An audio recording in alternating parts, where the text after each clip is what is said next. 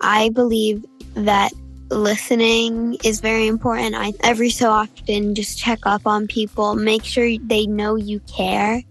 Because even if you have no resentment towards someone, you have no issue with them, you do care about them, you're just not good at showing it.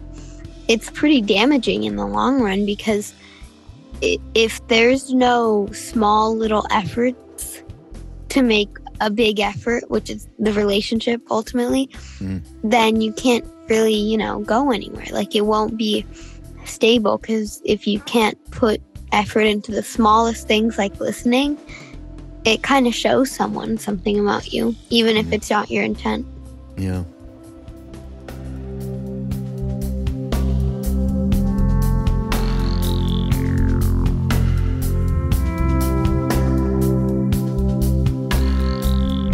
Hi everyone, it's Raghu back with Mindrolling, and I'm doing an intro, which I don't do a lot of, but I thought that this required a little bit of a description of what this podcast is. Particularly, it is with Zoey Markus, who happens to be my granddaughter, who has been on Mindrolling over the last several years, actually. And she's now 12 years old. And I am always really interested to see how next generation is reacting to all of the untoward kinds of events that we are living through, from the pandemic to the war in Ukraine to the environmental degradation, and particularly to the divide. We really talked about the divide in this country that is going on, that is very, very severe, between people who have ideas about how our society should be run, and both sides are fairly intractable, and there is another level to it that we did discuss, and it's amazing to get her feedback for such a thing, because basically there's real hope. There's real hope when you hear what it is how she responds to this, and she's very well spoken, particularly for a 12-year-old going on 13. And there's real hope with the kind of the well thought out and involvement that such a young person has. Involvement meaning she is aware of all of what is going on, the intractability of the divide, the results of the pandemic being related to the environmental degradation, and the haves and the have-nots, and of course the us being involved in us meaning people of this world, having an event like this Ukraine war with Russia going on. So, in fact, there was one thing I do want to mention, because I read a little passage from this book that I got, The Psychology of Stupidity. And those of you who listen to Mindrolling know I refer to it. I don't use the word stupidity. I use the word wrong thinking a lot. And that includes all of us, including myself. And so this particular book, I read a little passage from it, which seems dead on in terms of what's going on in our world. Yet it has a negative kind of feel to it, just the way it's sort of an attack on people who may not have enough education about different subjects and so on, which, is true. And I just wanted to get her reaction, Zoe's reaction to it. And I want to say at the same time, Ram Dass, talk about him. He would not be down with any kind of negative projection or cynicism. And I find, like, we used to have this funny dialogue. I tried to get him to watch Larry David, so he'd watch a little and go, I can't watch this. This guy is just absolutely a negative, cynical guy, which, of course, is the fun of the show. And I found how I related with it and kind of loved it. And yeah, that's another example of this from Ram Dass was he used to say, when he'd have dark thoughts, I'm going to love my thoughts to death. And then after a while, a year or so, he said, I'm not using that anymore. That's a negative way for me to look to transform the stuff that still needs to be transformed. I'm just going to say, I love my thoughts. In other words, he was getting to a place where, well, he had way been in the place, but the idea is making a little bit of friends with some of the dark stuff that goes on in our heads and expressed through our personalities. So I just wanted to mention that in relation to give a little bit of background around me quoting from this particular book, which is some kind of professor at a university. But it still has that little bit of a negative, sinister, and a little bit of cynicism. That's really, a thing that we have to be aware of, and I am very aware of it in myself. It's something I do work with. I just want to also bring up that here's an antidote for that kind of dark outlook. And it's this book that it's called Whisper in the Heart.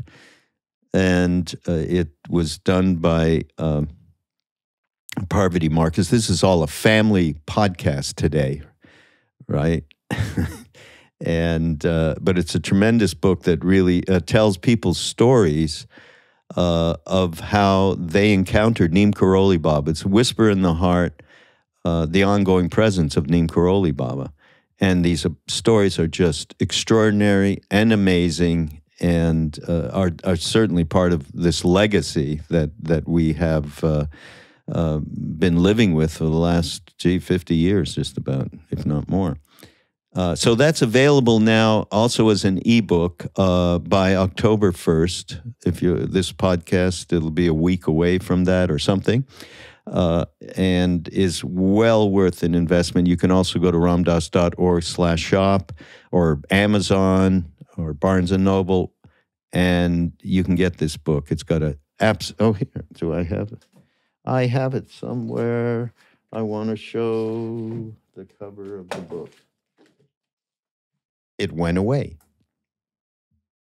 Anyhow, you can see I'm really prepared, right? Bottom line is check it out. And this is Mindrolling on Be Here Now Network. And please enjoy. Hi, everybody. It's Raghu, back with Mindrolling and back with Zoey Markus. Welcome, Zoey. Zoey has been here a couple of times in the past years, right? Mm-hmm. Happy to have you here because I really, truly, even though you're family, I truly honor the perspective that you have shared over the years about what is going on in our world. And yes, it's you have a firm grip on the reality of things, I believe. Now, I'm biased, but, what are you going to do? Zoey, first of all, how are you doing okay right now? Mm-hmm. I'm doing good. Yeah? Yeah. I just came back from school a couple hours ago. Zoey's going to be 13 in a few months. And so it's marking a whole era, going into a different era of teenagehood.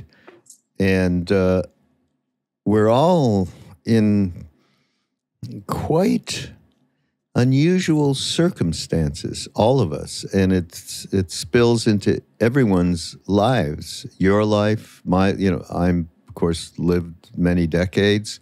you're just starting out.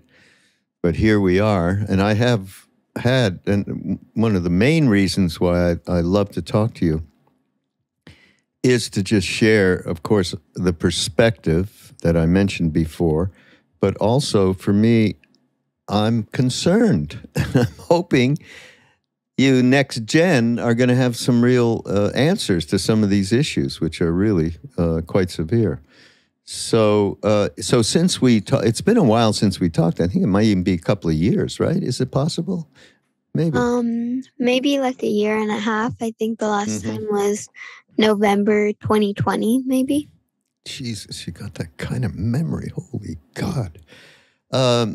So we had talked about the pandemic. It's still, it's abating now. It's slowing down, apparently. Of course, I'm just getting over it myself. You've had it. And, we must mention this new incredible saying that a sister of Zoe came up with. Her name is Willow. Because what happened was, so Zoe got it, her big sister, Dylan, got it, got COVID, but Willow never got it for months and months and months. And I said to her one day, how are you managing not to get COVID? And she said, I don't know, I'm just living my life. She said it like that. So now we have a bumper sticker. I'm just living my life. Meanwhile, she got it, and I got it after her. Oh, boy. So we did talk a little bit about that, I know. But one thing that hadn't happened that's a gigantic event, and it'll be a gigantic historical event, obviously, which is the war in the Ukraine. How do you relate with the fact that there's actually, like from when I was born, after the war, the Second World War, there was this same sort of warfare between humans is happening at this stage of the game of hopefully thinking that we're more enlightened than that? And what's your impression of that whole thing? I think that, well, it seems like every generation has their own war, like that's happened in their time. Like, Generation X had the Vietnam War. It's like there's always some group of people that aren't satisfied, that aren't happy. And there's always sort of this outlook for more and like to be more than others. Like, war wouldn't happen if humans didn't have this superiority complex above one another, thinking that they have to be better, they are better. So I think it all just comes down to being like content in what you have and not being part of like a corrupt government that thinks that they need to overtake everything and need to just be the best or conquer everything. Well, it's difficult. If you were living in Russia, of course, this is what we're talking about.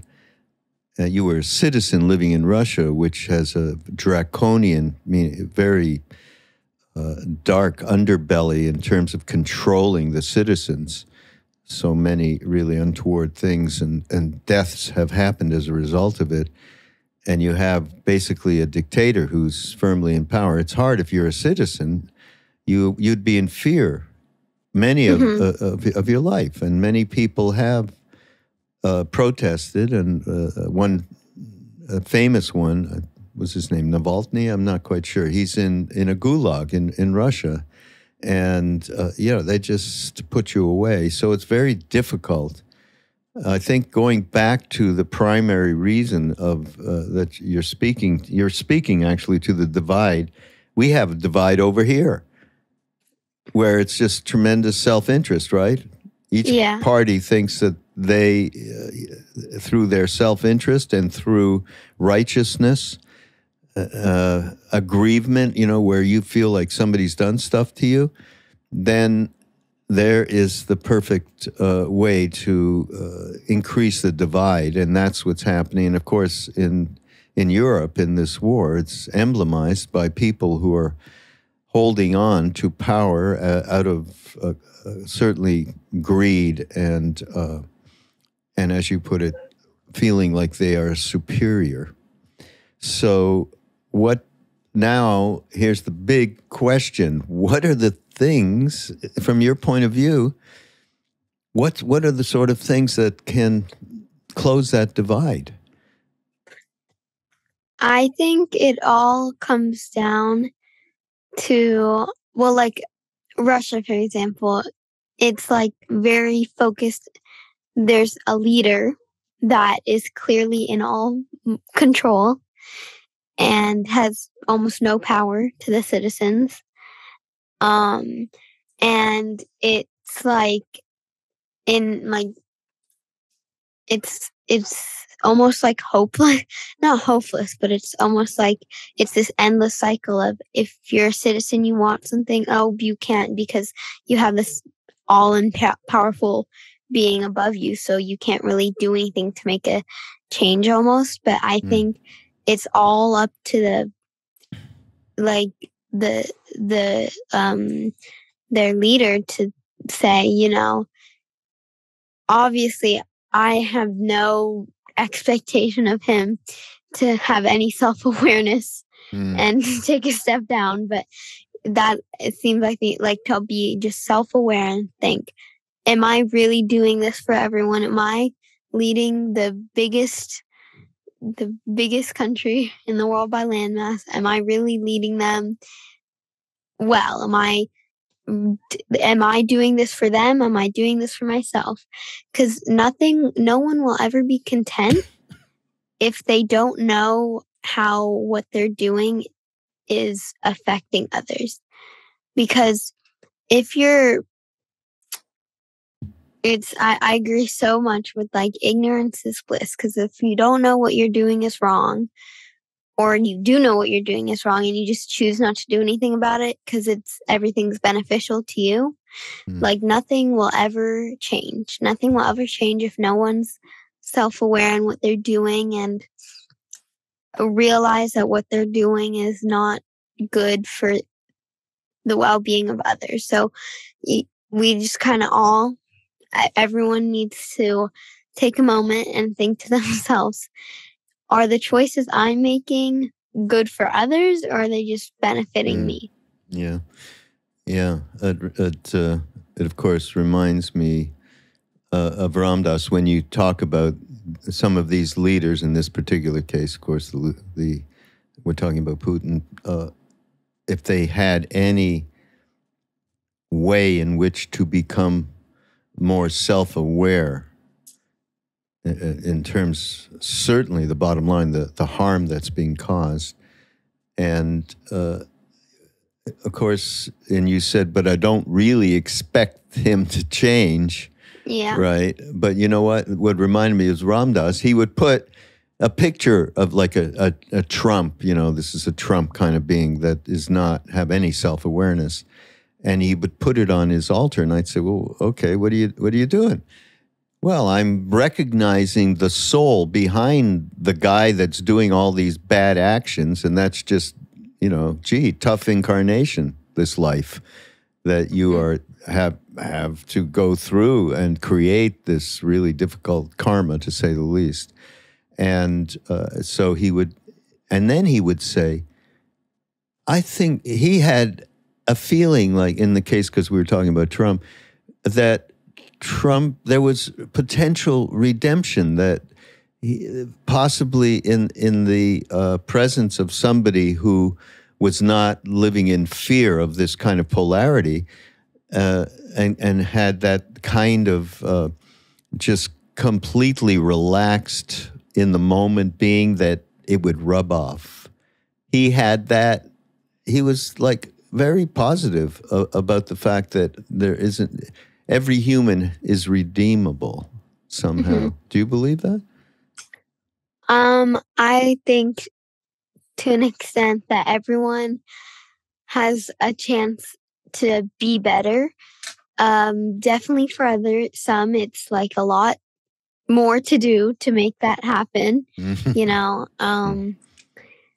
But sometimes it's as simple as like what I see a lot by like my peers and who surrounds me is just like being naive and being ignorant, I guess, towards certain things. It's like, I know you could be such a better person. I know this, but a lot of it is taught, such as like when you see a 12-year-old being racist, obviously they didn't come up with that themselves. They've been taught that. So there's clearly someone under there who they can unlearn this and they can grow from that and, you know, make their own mind up about certain things, because no one comes into the world with hatred. It's almost always taught. Even if you form your own hatred towards someone or judgment, you could see your parents maybe like talking bad or forming hatred towards someone, and you see that and you think, oh, well, this is what people do. Or you see them like just being like making racist comments and thinking, oh, well, this is just how people act. This must be the truth. So why don't I go spread this to everyone else? So I think it's people like that are the kids of those people are, in my opinion, redeemable. I think that it takes a lot of self-realization and independence, you know, away from your parents. Independent thinking. Yeah. To, you know, sort of recollect your thoughts and like make your own opinions. But I think with people who are over the age of like 25, you know, like your brain's fully developed, you've kind of been on your own, forced to make your own thoughts. It's sort of a lot harder because if you've thought one way for the whole time, I can't just make this whole, it could be the best paragraph in the world. It could be a 10-minute speech. It could be amazing, perfect points, everything. That won't change their mind. If they've thought that way for their whole life, I can't say anything to change their mind. And I also think that on the other side, there's an issue where some people think that they are this powerful being that can change people's like thoughts towards things, and it's ideologies. Ideologies towards things, because it's sort of like I know they have good intentions. Everyone who's making the 10-minute long speeches towards these people, they always have good intentions, and I'm not taking that away from them, but there has to be some sort of like awareness towards the fact that if someone's thought some way for 10 years, you can't say anything to change that. You have to sort of unlearn it over time, very slowly, and then relearn a different way, very slowly. So I think we sort of have to let other human beings be independent and do things on their own times, and be aware that if someone says something wrong, we can't jumpstart the conclusion that they are inherently a bad person. Yeah.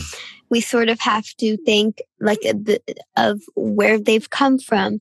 Why would they think this? How long have they thought this? Because some people just aren't as privileged to think differently, in all honesty. Good point. Very good, Zoey. Do you think that, one thing that I talk about on podcasts a lot with the different teachers that come, and one very, I think, important thing that comes along in relation to how do we deal with this divide of people is listening. Being able to be a good listener. You know, we are so distracted. I mean, do you ever see, people with, you're talking to somebody and maybe there's some food and you're doing, yeah, sure, yeah. And you're looking at your phone. We all do this, right? Well, you don't do it because you don't have a phone yet. See, but you're going to have one and you're going to have to deal with it. But being able to stop and pay attention to somebody. There's this great writer, and I quote this a lot, named Simone Weil, French writer, philosopher.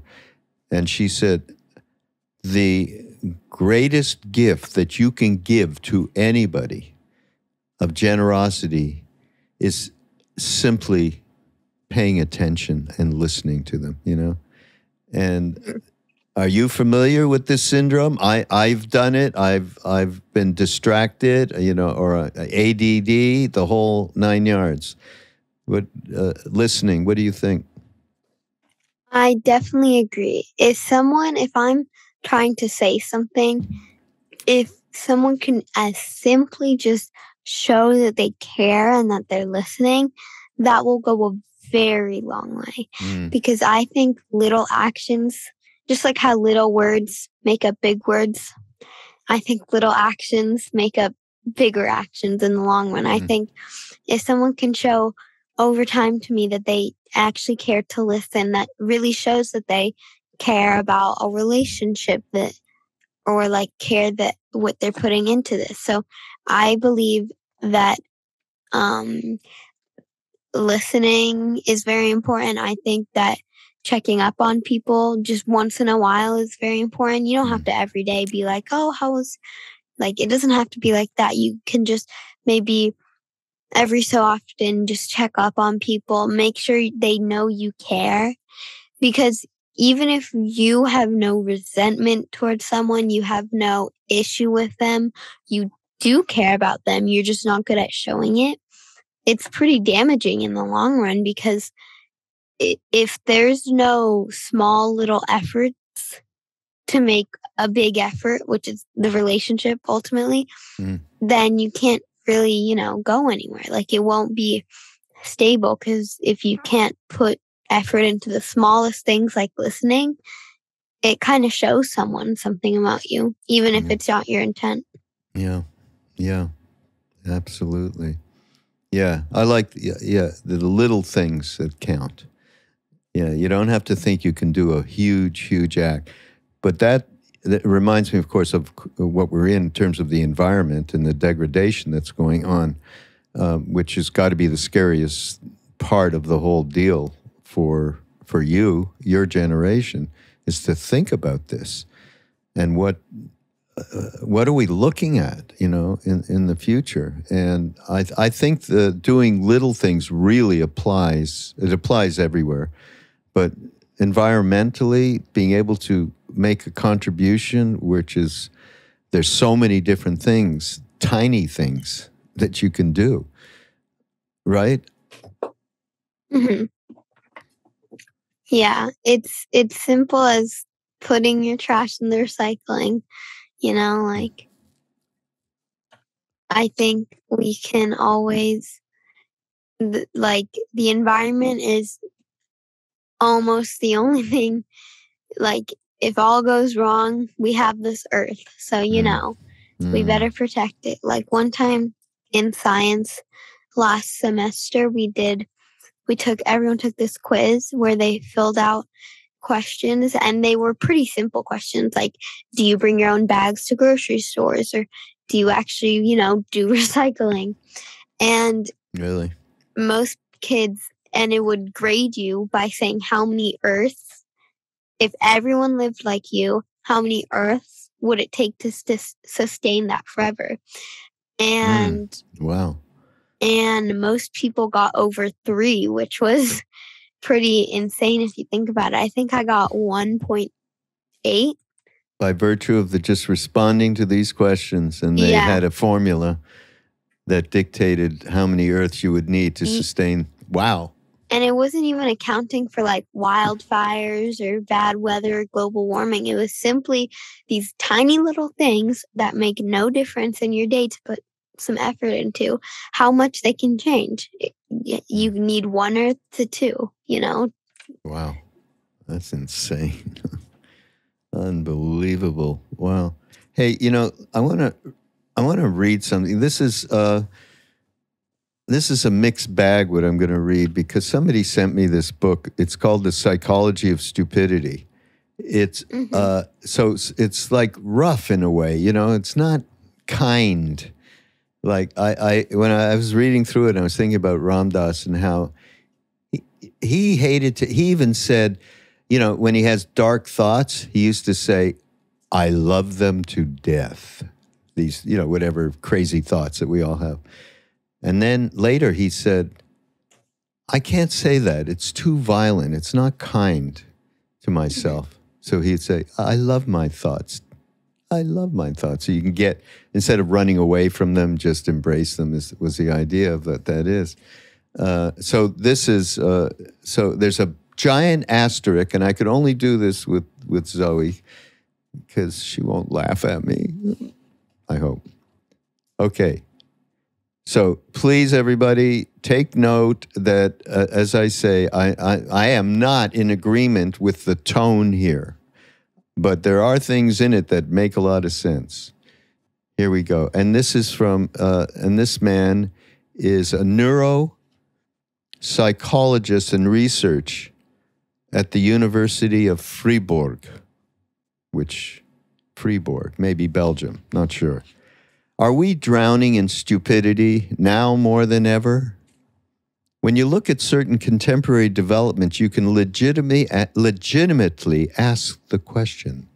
These days, seemingly educated people who are entirely capable of informing themselves if they wanted to, reject scientific recommendations on vaccination and climate, spout far-fetched conspiracy theories, vote happily for morons, and support stupid initiatives, become outraged over meaningless nonsense, incessantly embrace frivolous whims, and some even decide that, as far as they're concerned, the earth is flat, no matter what people say.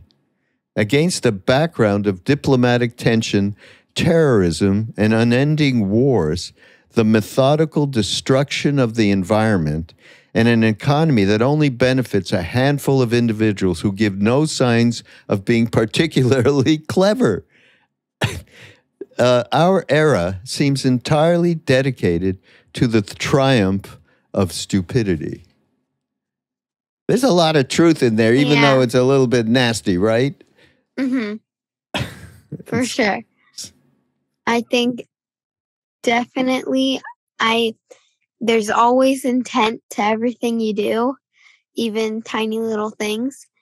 And sometimes I feel like I can never know why people do and say the things like, with all the science in the world we have, they still say stuff like the earth is flat. And I don't know why they're saying it. They live much happier of a life if they move on and just agree with most people.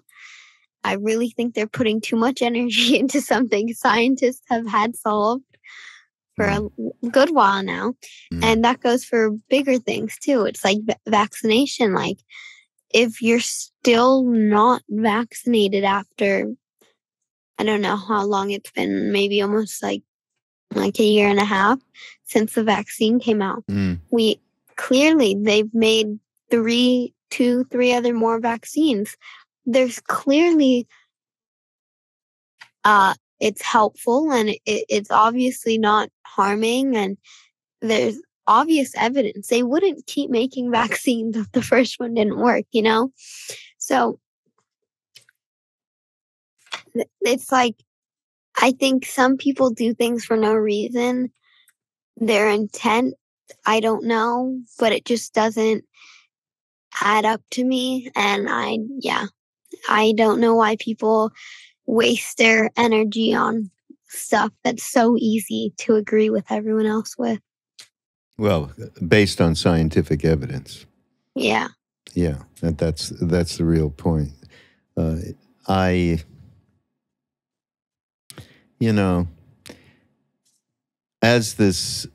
I read was, again, it's not put in kind tones, shall we say? Mm-hmm. And I think you've been saying some of the same things in this conversation about letting go of concepts and ideology that is the only thing that you've grown up with and you've learned it, and how to unlearn it. So that to me is the hope and the promise. I think that's your am I right about that? Yes. Right. So that is what we have is the possibility of transformation. And we can't do it without being able to listen to everybody and pay real attention. That was my experience with that was with Ram Dass.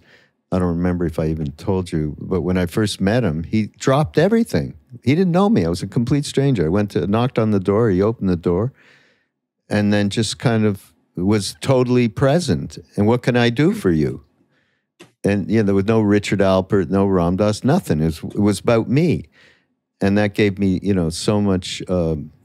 I felt safe and trust and all of those kinds of things, and that's what we have, in my mind, to give to each other. Really, it's just that kind of presence which allows us to feel safe. That would go a long way to bridging some of this divide, I think. The whole woke culture. What does the woke culture mean to you? I think real wokeness is not shoving ideology in other people's faces. I think, like I said, it's helping people understand, because you can't scare people away. If the whole point is to bring people together with, better views on everyone and kinder, more open views on everyone. You can't, jump to conclusions. You can't just shove it in their face like, I'm telling you why this is better.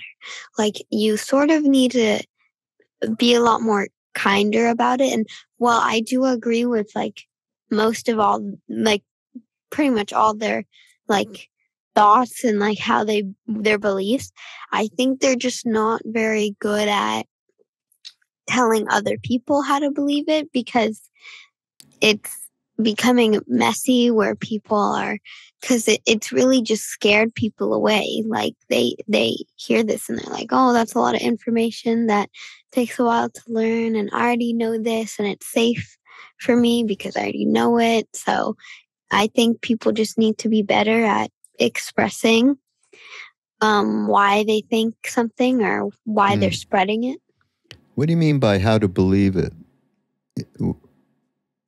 Well, you said, when things are people. I think you're saying people have difficulty really expressing the, shall we say, a common truth or a scientific truth. Is that what you mean by finding a way for them to believe? Yeah. Is by presenting real scientific evidence in the case of much of what we're talking about. Yeah. I mean, not in the case of somebody who is using power for their own self-interest. So, yeah, woke. So you were talking about wokeness. What wokeness is to you? Yeah. So I mean, think, in a real way, right? Because it's one of those newfangled ubiquitous, meaning a commonly used now by everyone, and now there's a flashback against it because it's elite. That's my understanding? Yeah, it's sort of just become a bit more sort of. I think it's lost a bit of its meaning, because it's become this thing for big media to follow, where it's like, oh, you're part of this, you must be like an angel, like more people are going to. So I think by that, it's sort of lost its meaning. I think it's better when it's kept to not something that needs to be in big media. Well, obviously, the ideas should be represented and what they're saying should be shown in media. I just think that when they try too hard to be a part of woke culture, not um, the beliefs in it, I think Right. that's where it sort of loses its meaning, because then it's more like you sort of just want to be in this big popular group. You don't Yeah, really care yeah, what they yeah. have to say. Yeah, right. So here, look at this.